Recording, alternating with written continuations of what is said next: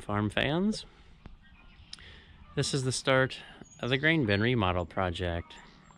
I guess we'll call this the $2,000 bin site. I know I have more than $1,000 in parts bought, plus whatever, I bought in flooring in years past. Back in 2018, I started dragging flooring home. And, well, it's 4 years later. And, well, we've got jacks now. So we're ready to lift up. So we can cut the bottom off and put more anchors on. It was very loud. Well, when the cold battery ever so rudely cut me off. I was showing you fine folks that the jacks are mounted to the bin. We have tension on them, and so far they're not sinking in the mud too bad. Maybe there's some gravel around the foundation, if only a few pebbles. It's loud in the bin. You can see our cut seam right there. Brennan is hiding around the bin. And I'm working on cutting off the old anchors. I said, you're hiding around the bin.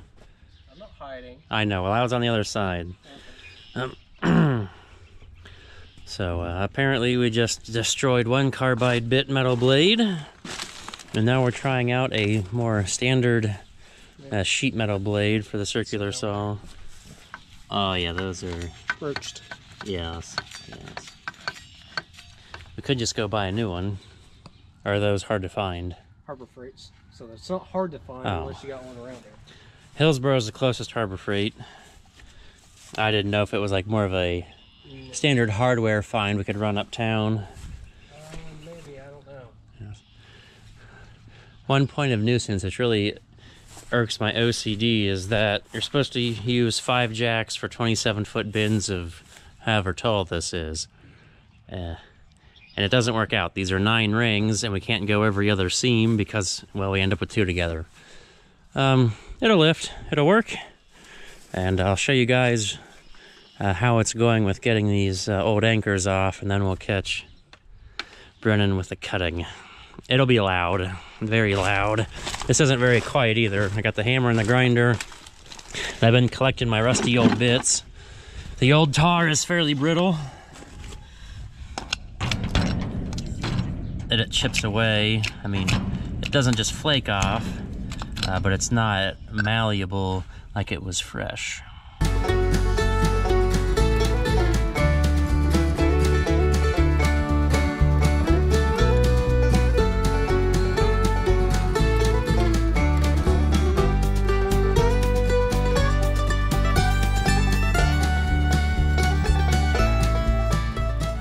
Now I've got all new anchor materials, and we will see that later when we get to using them. Now we get to the portion of the bin where it wasn't very well attached from the get-go of this project, where it had rusted out. What a joy. That's why we're doing this. This bin had no floor, so the grain here on the concrete would obviously gain some moisture, rot, and rust the metal. So in the pure wild ruckus, we're cutting. I've got a cordless grinder and a diamond blade, and I'm working on cutting off pieces of the lower little bit that we are removing from the bin, just so it's manageable to, scrap them. And Brennan's on the other side. He's got a carbide bit and carbide blade and a circular saw, cutting his way around. That's his little section here, for which he cannot cut because the jack's in the way, but I can reach in with the grinder okay and cut it. It's loud. It's all very loud.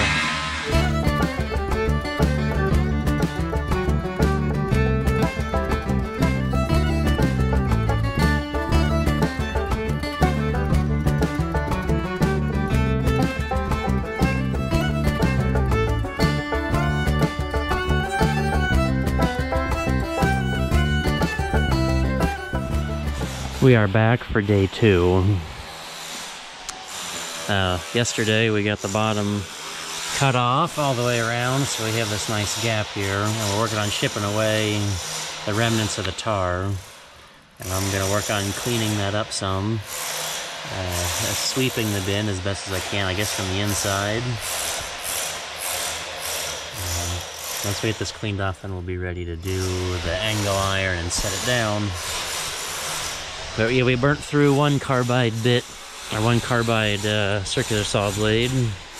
Had to finish with diamond wheels on the grinder. This is one good and cleaned up section. It's not bad. Now I realize this pad is old. You know, probably close to at least 60, maybe 70 years old.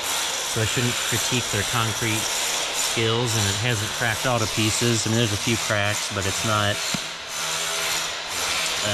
coming out of surface or level or whatever you want to call it, so that's good. Now back to the work. We can already hear some going on. I can't sit here and shoot video forever.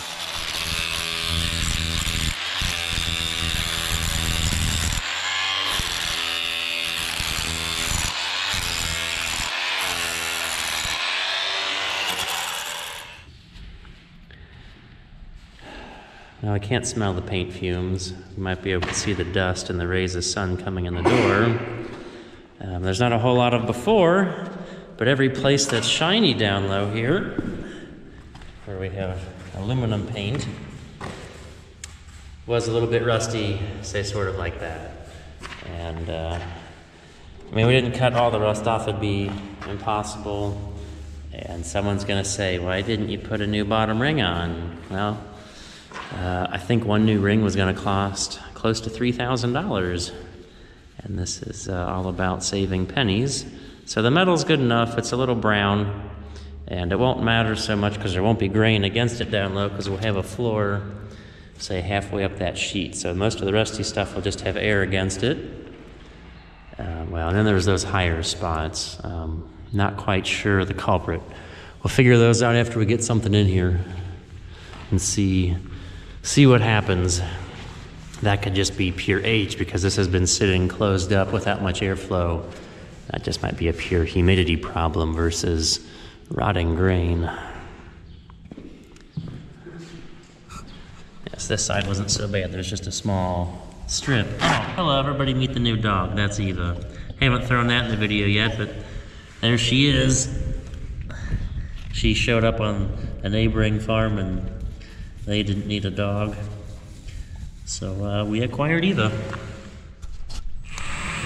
So we've developed a system. Since we have holes already ready to go, we're using those to line up a piece of the new base angle, and then filling in the gaps around it, mostly. Yeah, we need some cutting action. This one's too low. I can't get up to it. I can't get up to the bolt. This is the first time I've had that issue. We went, well, almost halfway around before we had issues with it.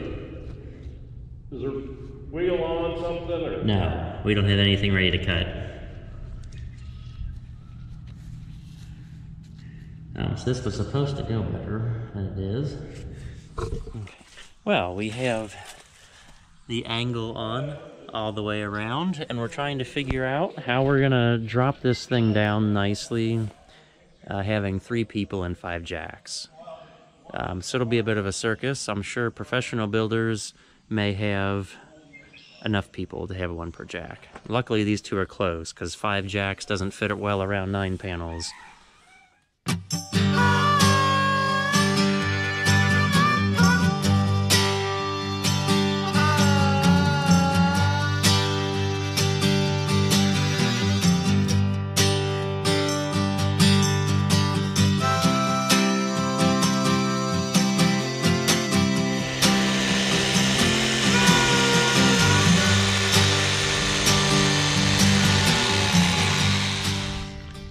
Well, we're back the next weekend, working on the bins. Yeah, we finished up in the dark drilling these holes. We went ahead and drilled them first before actually putting the tar strip underneath here. because we knew, at least the way it was sitting before, looked like there could be a lot of movement needed. Like we have to push the wall in or something to get it lined up. So we went ahead and sat it down, drilled the holes. It got dark on us. And we threw some bolts down in the holes to keep it from sliding sideways. And in, you know, that week, we had a small bit of wind that wasn't too wild. But it would take your kite flying pretty good. And the grain bin didn't go anywhere.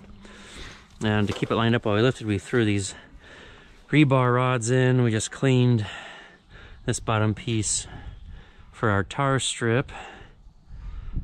We dust off the concrete. Yeah, blow it off, dust it off. Try to get the water vapor off. Anyway, it was a little sprinkly yesterday.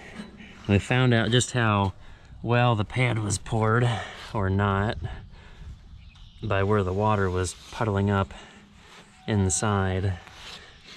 I wouldn't say this is so super important to have the concrete as clean. It's just, this needs to be cleaned because the tar is gonna, that strip will be stuck there.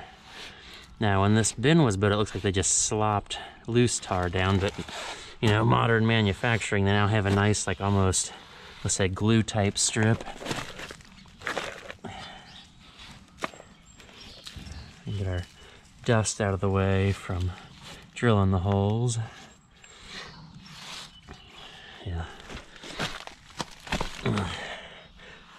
That's when we really find out, when we put this down and tighten it, we'll find out how good we cut our bin. See, hopefully there's not too much fluctuation between the concrete and the bin bottom. Or if we cut straight, which, I mean, we didn't necessarily chalk line it, we eyeballed it. But our eyeballing was backed up by based on how well these angle pieces fit. Because if they didn't fit with any of the bolt holes, then obviously we didn't do a good job lining it up. Now, there's a lot of holes still to drill, but like we had holes to go by based on what was there at the seams. And if I couldn't get that to line up, then we probably didn't cut enough material off. See, look in there, we got a little room. So we cut it, looks like high enough. Can we see that? Yeah. I didn't want to have to come back and cut off little slices, so I tried to make sure that we were cutting high a little bit. I didn't think we'd ever cut too much off. Didn't think that would be a problem. Now I come around on this side. This took the brunt of the wind yesterday, and this is where the water, it kind of got in. If you look underneath, you can see where it had been getting in, and with the grain eating away the concrete so it's not smooth, eating it down like the rock that was mixed in.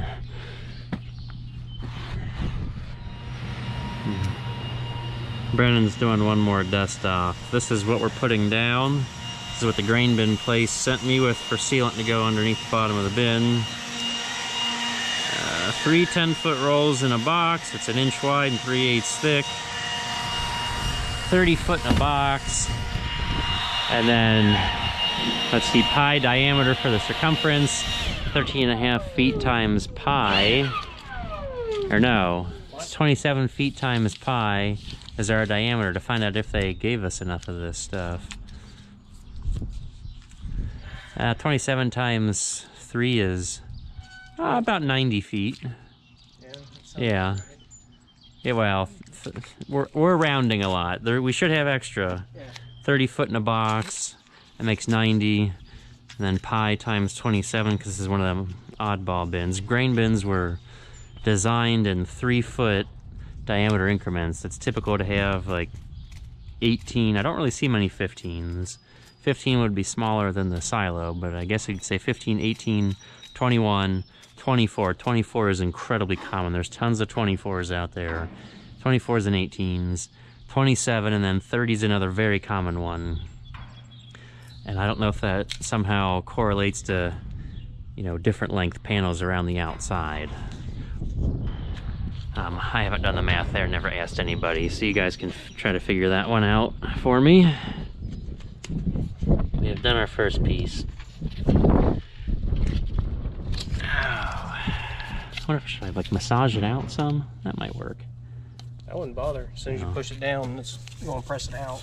Yeah. So as long as we got good enough overlap. Yeah. And maybe go 2 inches. That's a solid inch and some, I think. That should be good.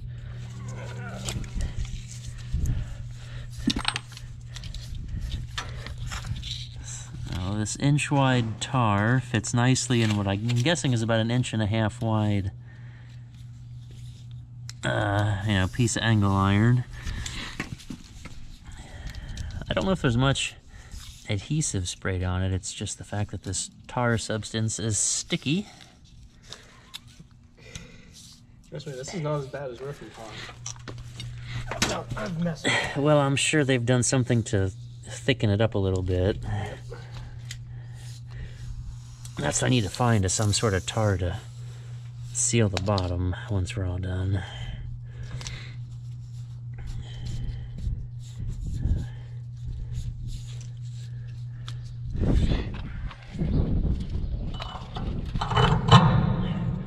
Had a little bit of sideways motion when we lift it over here.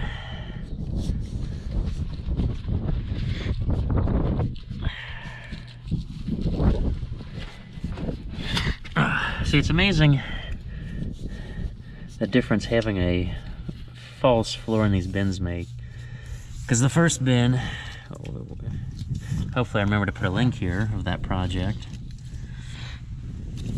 Now, the bottom was fine. Now the outside, the tar is getting old and breaking away just because it's getting brittle and aged, drying out. But the bottom, this bottom angle piece seems to be in pretty decent shape. And it's not all rusty on the inside because there's no grain right against the base and the concrete. So even if moisture does get in, there's no organic substances for it to react with and rot to start any sort of decaying process that would severely adversely affect metal. Okay, Brennan, what are we doing? What do you think we're doing? Well, this was supposed to go as a better interview than that, but I guess I'll... I thought we were doing a cooking show here. What are we, baking a cake? Yeah, we're baking a concrete cake. So, while cleaning the garage out, I found this lovely stuff called Roctite. It's a anchoring and patching concoction of cement that sets incredibly fast. It sets in like 10 to 15 minutes, and in 30 minutes it's pretty well cured. So, yeah, we gotta work quick. We have 1.5 pounds of dust is not the proper term, but it's pretty much a powder. Fine powder. Yeah, it's very fine powder. And it's 3.5 ounces of water per pound for patching, and we're patching a couple problem spots in the foundation. That's pretty thick. I think we got a little bit of water. Find it down just a little bit. Yeah, that's almost like a putty. Originally, not that I knew I had this at the time, thought about we'd maybe use it for the anchor bolts. However, once we decided that this would be better for the cracks, we're not going to have enough for the anchor bolt holes. And we'll get to that when we get there, about how we're going to kind of seal those up so they don't get watered in them and cause problems. You want me to stir any? Or am I just doing a fantastic job filming? I'm gonna be pouring in, you're gonna be putting real quick here. Yeah, and I got the spatula. I was feeling like some of them bigger channels where we're watching Daddy do all the work. I got to just be cameraman. See, this is where I was glad we had this up higher, so I can hopefully get underneath it. This one we got a crack. This is definitely bad. This is when there was an anchor bolt here. We can see the crack going all the way down the foundation. Well, that's flowing in fantastically well. It's almost like that a non-Newtonian fluid. Newtonian fluid. Yeah, the goo. Yeah, I know. Yeah, whatever they call that. That's how it's behaving, because you try to move it fast and it doesn't, but then it just sits there and flows in nicely. Yeah. So I'm unsure how much I'll be able to do here, because it looks like it's liquidy enough it'll flow out pretty good. I just gotta try to get it cleaned up around the edge. This is using quite a bit to fill that gap in there.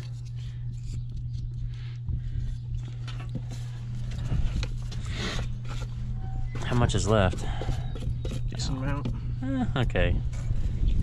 I mean, I'll try my best to spatula this out. So when I move it, it acts hard. This is what's weird. Well.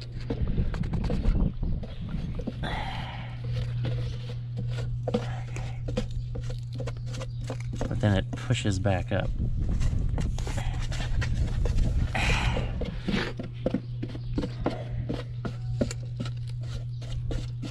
A little bit more. I don't know. My problem is I don't know what I'm doing. And at the center, it pushes back out. Like I push it forward to level it. Yeah. I don't know if I'm gonna be able to do any better than that, because if I do it again, I'm afraid it'll bubble up. Like hopefully gravity's on our side. Yeah, hopefully. It's better than it was. Okay. I have a spatula full.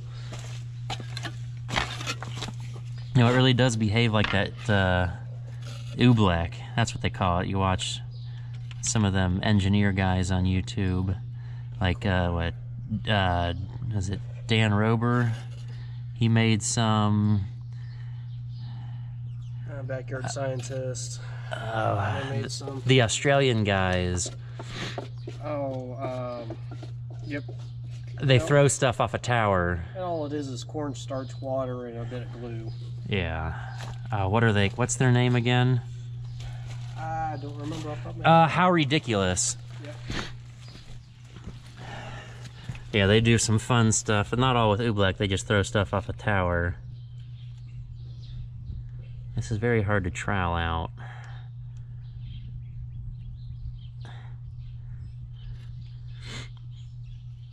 That one, there's not so much underneath the edge of the bin here. Okay. That's smooth, I guess. I want it to adhere good. Hopefully it just flows in and gravity does the work for us. That's not going to affect our seal right there. And then back here, there's all sorts of sins. This was just packed full of tar, but you see how uneven it is right in there. Now we're getting this set up before lunch.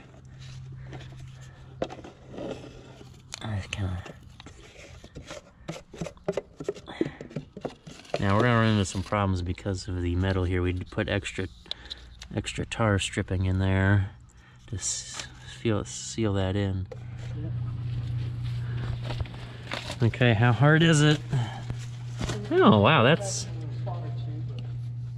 Well, you can, yeah, I know what you mean there. It's a little... It'll leave a little residue on your fingers, but it's not soft at all. It's hard. Yeah. Box said in 30 minutes we could start anchoring stuff. 10. Start setting up in 10. Yeah. And kind of wet sand it smooth, it looks like. Yeah. Oops.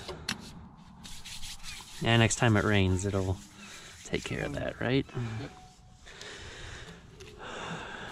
All our rods in. Nope, we got a few out. So I guess pull tape, right? Anything else we need to do? Pull tape and bring her down. Yeah, check for dust.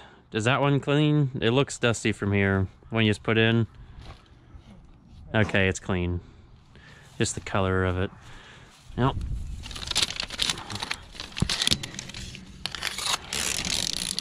See you on the other side. Yep. Okay, here we go. Ready? One turn down. Hopefully we do this fairly evenly. We've got our stakes in here to keep it sort of in line. One thing we gotta watch out for is the safety latch here.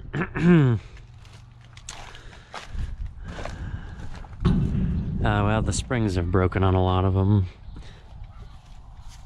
This one didn't have a handle, so it has the handy dandy universal handle. The crescent, or not the crescent, the vice grip. You laying it down another? Yeah. Okay, I'll go back this way. That's the problem with having 5 jacks. Not an even number. I was most worried going up that, you know, these rods are not smooth-sided. This one I really wish there's a little bit of movement there, but we can't move it around much once we get the tar touching the concrete.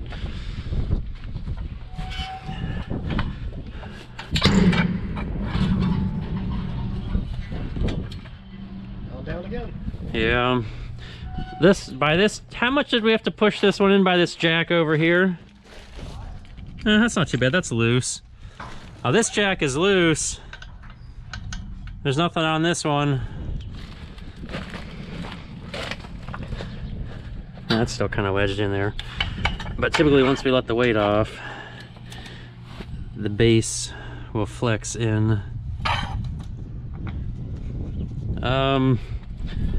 That's enough room to work. That one's okay. Yeah. I'm all the way down. After I went back to that one, there was no weight on it. There's no weight on that one. Well, there wasn't before I cranked this one down, but everybody pretty well loose then. Yep. I guess we're free or down. This better be where we want it, because that's where it's sticking. It's a lot of weight right here. That tar got squished down fantastically well. Looks like that's it's touching. It's not squishing. I'd feel better with more tar squish. Definitely got a lot of good tar squish here. We double layered the tar because of some of this stuff. We'll probably need to cut that metal out and just slather that with more tar at the end when we fully seal it up. Well, I'm just hoping that bolt pulls that down because there's still daylight there.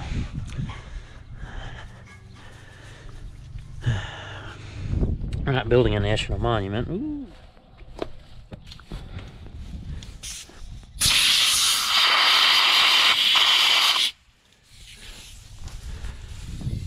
How are we looking, Brennan? Yeah. Halfway done? Yeah, and a lot of learning in the process about anchor bolts. Cleaning all the dust and schmutz out of the holes. We kind of re-drilled them a little bit because now we had a rain since last week when we worked on this last. So we thought we were doing things right by trying to put some sealant down in the holes, you know, to keep water from getting in. Like actually have it sealed down in the hole so water couldn't ever get down in, no matter how much tar was or was not ever applied on top. Well, we only got one to tighten that way, and then the next 6 or so have not tightened. This one I guess we can leave, but I guess we're gonna go to putting them in dry now, because we were putting them in with the sealant. That one right there is in dry and it tightened. I have ran one of them out of threads and stripped it. That's gonna be a real bear. But with the sealant, we were able to take the pry bar and pull it right out. I guess the sealant lubricated the hole. Didn't think that was quite a possibility, but it did. So I guess these ones with sealant, we're just gonna kind of put them in and come back tomorrow, day after, when the sealant hardens, and then try to tighten them, and hopefully that goes better. If not, the bin will at least be slightly better off than it was before and still only be 2/3 anchored. But at least now it's sealed and won't blow away so easy, right? Yep. Oops. This one's clean. Now holes are offset in these square pieces. Now that one just pushes right down by a finger. Try to get it as deep as possible. We did have a hammer out here somewhere. I think it's on the other side. Ring around the grain bin.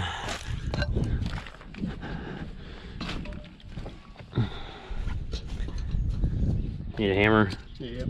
Okay, don't mess it up. Well, ratchet handle makes a good hammer. Now that one we're bottoming out, it feels like. Uh-oh. Uh-oh. There we go. Kind of got enough to get that one started turning. Yeah, that bottomed out. And now these should tighten. Oh, that feels a lot better. We're getting somewhere.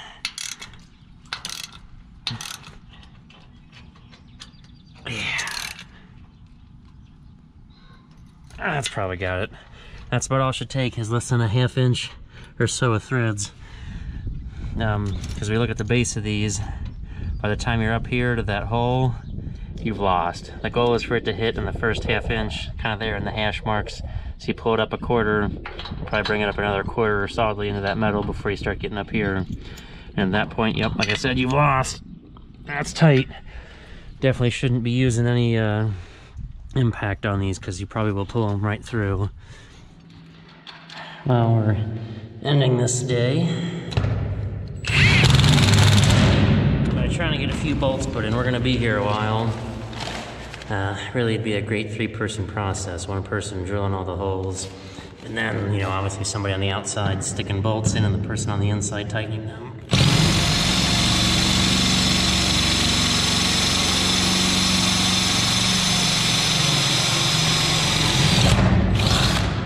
Hopefully nobody's outside sticking their hand close to where the hole's being drilled, because that could be painful. We got a long way to go.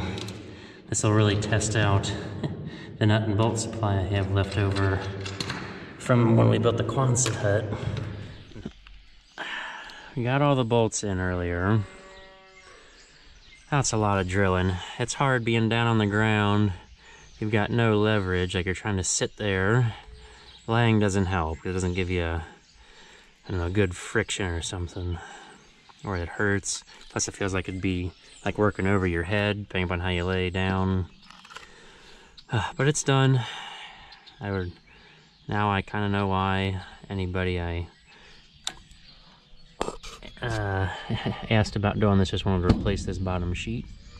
But we didn't. We saved a lot of money by just cutting off the bottom. Let's see. So we're going to wrap up this installment of the $2,000 bin site remodel with the tarring here. Take a look at what I got.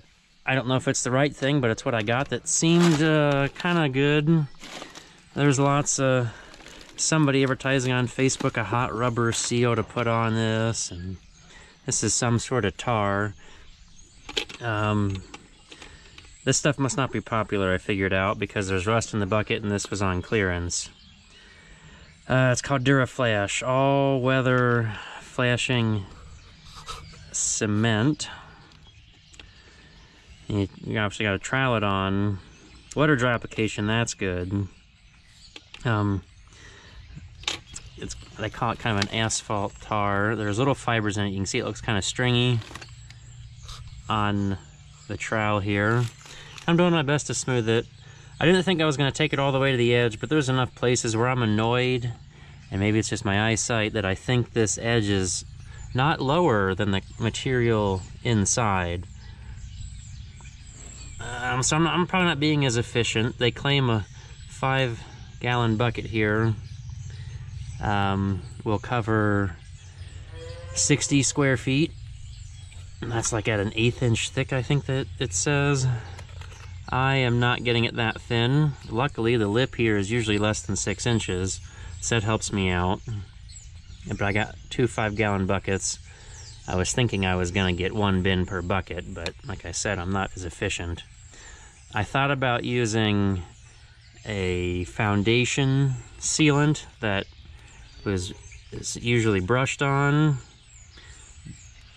but for some reason I thought that would maybe be too thin and runny, and I wouldn't get a good application to the higher surface of the wall here. Maybe I'm overthinking that. Maybe not. So I went with this instead. Hopefully it's the right choice. We're slobbing it on pretty thick. Make sure we have good slope away, so any water that drips down obviously runs away. And seal it all good. You know, this stuff, if it's like the old tar, hopefully we never have to come back and work on this, but it's inevitable. It's man-made. That the old tar substance got good and brittle and was easy to remove because it was so brittle. I don't know if this will do something similar, but it probably won't be in my lifetime that these bins should need work. Hopefully it's a good long time.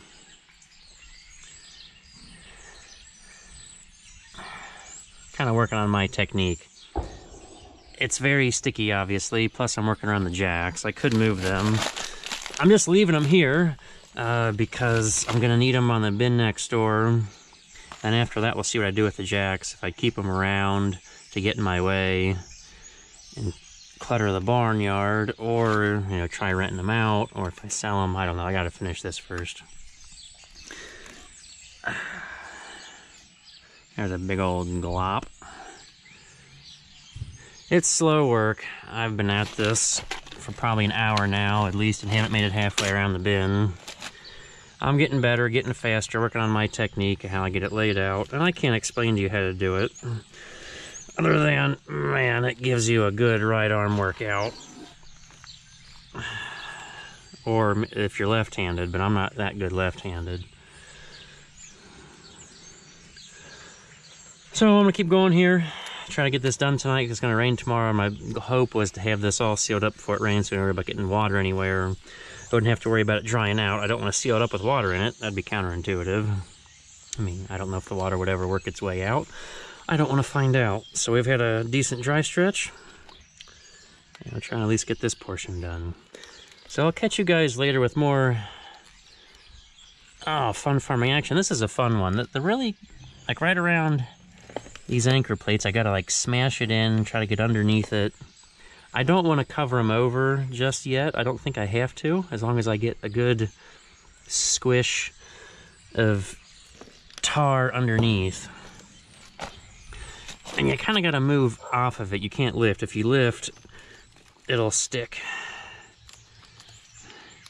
and not come off nicely.